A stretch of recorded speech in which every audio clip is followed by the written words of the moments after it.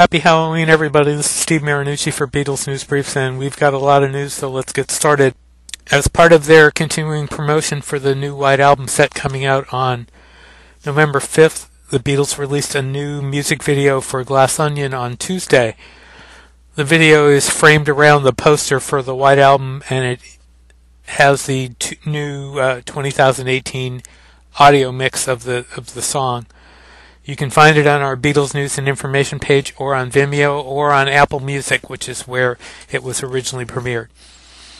Paul McCartney issued a statement Tuesday on gun control ahead of the midterms election in the United States. He said, "In the light of the recent tragic shootings in the USA, I hope the American people will vote to elect politicians who advocate sensible gun laws," unquote. According to Japan Times, Japanese fans there lost a bid to get a hold of some rare Beatles footage of the Beatles' '66 Tokyo show.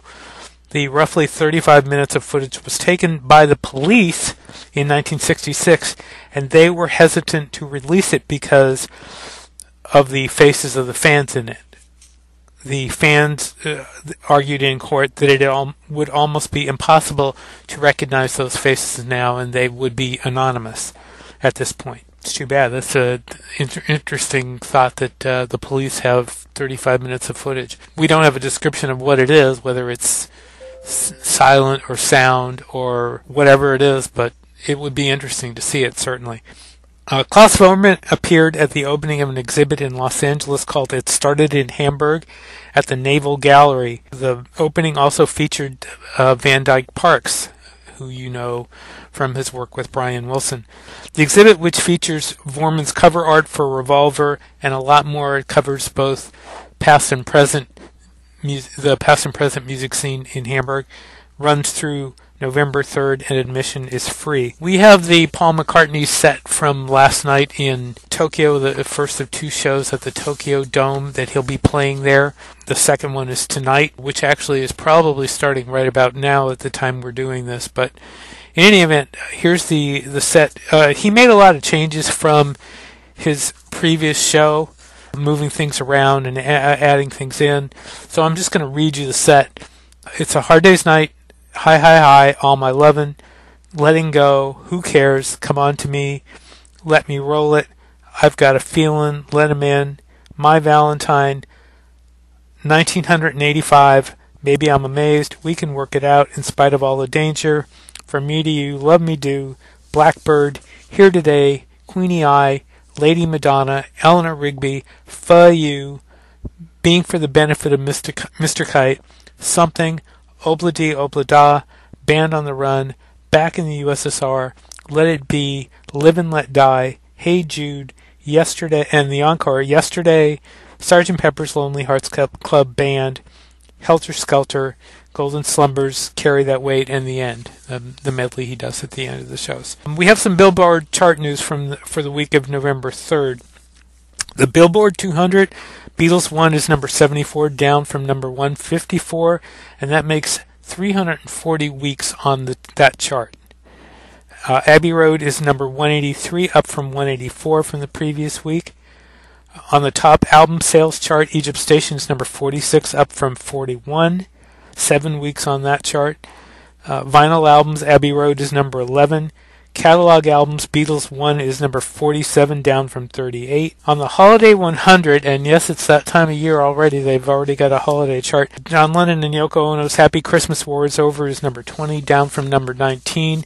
And McCartney's Wonderful Christmas Time is number 23, down from number 22. And the number one song for I Know You're All Wondering is All I Want for Christmas by Mariah Carey. And when was the last time you ever heard a candidate for public office mentioning the Beatles in his qualifications? Well, Mike Schaefer, a Democratic candidate for the Board of Equalization in San Diego, listened his candidate statement that his son Derek has worked in management at the Coachella Music Festival, where he's met a Beatle and the Rolling Stones. The Beatle, obviously, is Paul McCartney, who played Coachella. Schaefer also says in his statement he's worked with performers from Bob Hope to Frank Zappa and Debbie Reynolds, and, quote, leaders from Dr. Sock, Dr. Seuss, and former California governors Ronald Reagan, Edmund Brown, and his son, and also current governor of California, Jerry Brown. I guess whatever works. And if you're into polls, albumism.com has a poll right now for the best studio Beatles solo album. Not group album, but solo album. And they don't count compilation and live albums, so we're just talking studio albums.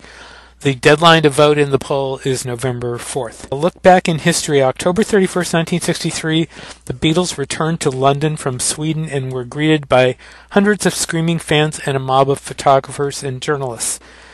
Ed Sullivan was at Heathrow Airport that day as the Beatles arrived and saw Beatlemania in full swing, and it was at that point he decided to book the group onto his TV show. In an interview that day, Paul McCartney was asked if the Beatles would change their act for the upcoming Royal Variety Show. He said, "We'll have to change it, I'm sure. We can't do the same thing all the time. We haven't thought about what we're going to do yet." When asked if they were going to wear suits or if they were going to comb their hair and part it, he said, "You never know. We might not wear suits. No idea." On October 31st, 1966, they were mixing Paperback Writer. On October 31st, 1967, they were filming Magical Mystery Tour. And on October 31st, 1969, the single release Something and Come Together was out in the UK. Albums released on this date in 1983. Paul McCartney's Pipes of Peace was released. 50 years ago, the number one song in the US for the 6th week was Hey Jude. The number one song in the UK the same week was Mary Hopkins' Those Were the Days. That was the 6th and final week it was number one. The number two song was Joe Cocker's cover of With a Little Help from My Friends, which became number one the following week. Thanks to Fab4 Radio, you can get us just about anywhere podcasts are found. On Facebook, there's our Beatles News and Information page that you're welcome to join. We have a Beatles News Briefs, the podcast page with news about the show. And look for our That's What I Want Beatles store for links to get things that you might be interested in. Until next time, this is Steve Marinucci saying peace.